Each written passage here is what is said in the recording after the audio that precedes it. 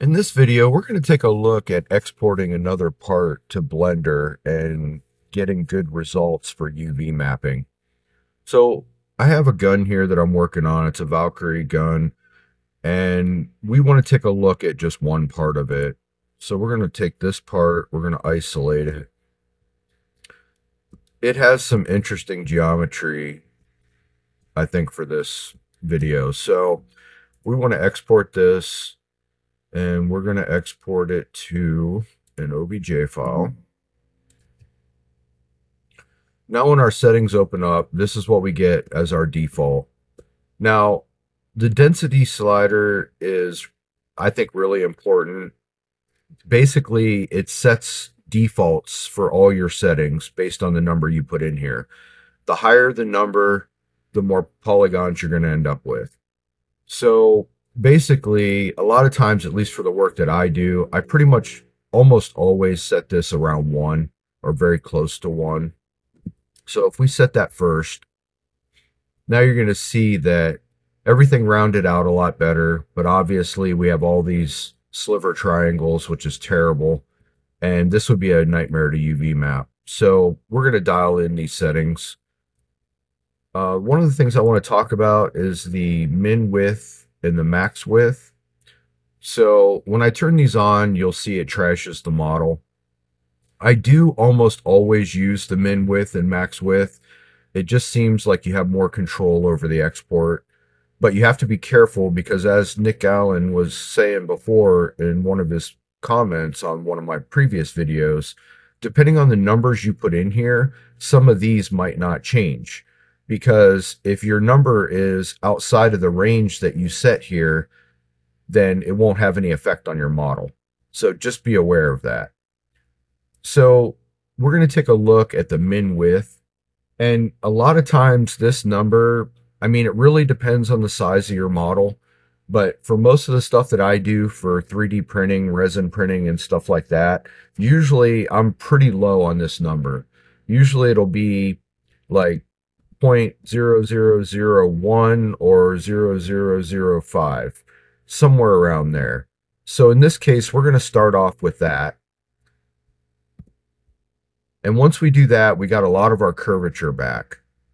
Now, how much of this curvature you want, you can set the number appropriately to get that. Just be aware that the higher you make this number, it can affect your other settings. So on the max width, this setting right here, what I found usually for it is that it will divide up flat faces so that you can't have really long slivers like this. So for that right now, we'll set this to 0.01. You'll see how it divided that up into like little squares. How big those squares are just depends on your model, and I'll talk about that here in just a minute. But we're going to switch this over to n-gons. So actually, if I change this back, let's just set that to 1.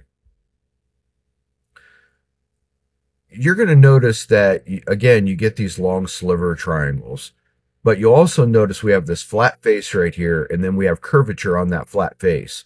When you're using n-gons, what you need is you need a connection point like you see here. But we don't want to set them up the way it is right now. If you don't have those connection points to each one of those curves, at least one, then you're going to get an artifact in your rendering. And you'll also get an artifact in any maps that you bake out or anything like that. So we want to fix that. So we'll go back into here and set this to 0.01. Now you'll notice that when it put this grid on this flat face, now we have a connection to each one of these. So that'll do really good for that, taking care of that.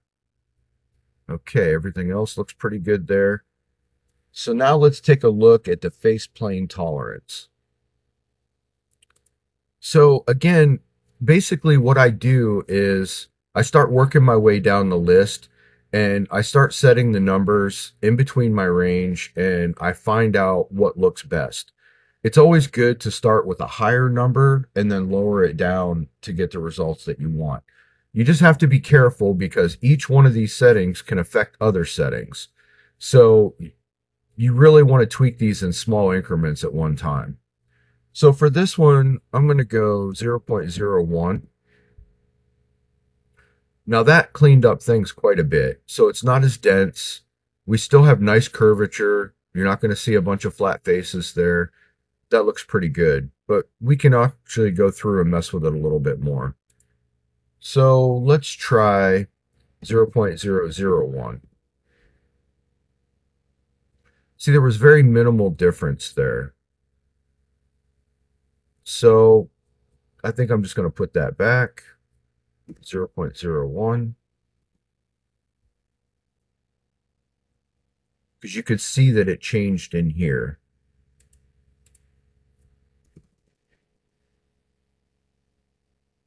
See, it added this in there. I don't like that.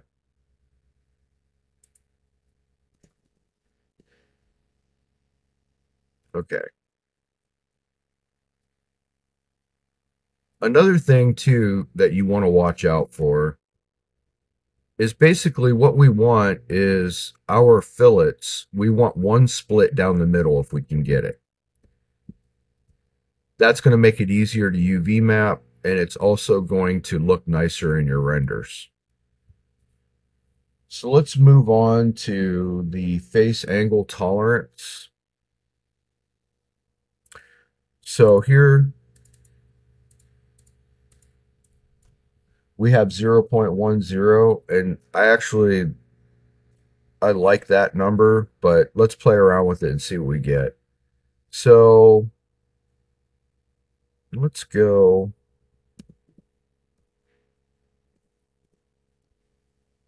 0.01. Now you can see that it divided everything up, which will give us really nice curvature around there in the polygon model, but it's going to drive our numbers through the roof. So we definitely don't want that. So let's go back to 0.1. And I think if we take this number higher, so like we want 0.5, see, now we're getting into the point where you're going to see faceting on your model, and we don't want that either. So we'll put that back to 0.1.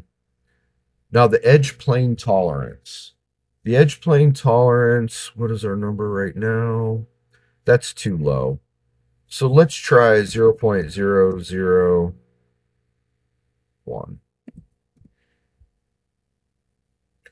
Not much of a change, but that's okay. I just didn't want it that low. So the edge angle tolerance, that number actually looks pretty good, but we'll take a look at changing it too. We go 0.5. Let's see if that makes a change. Not much.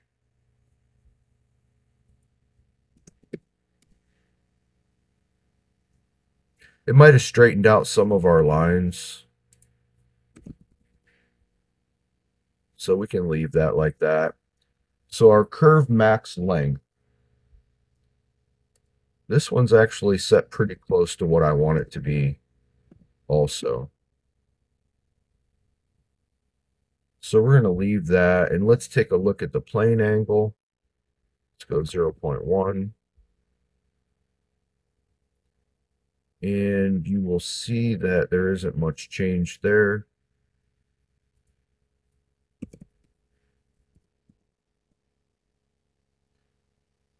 I think overall this looks pretty good.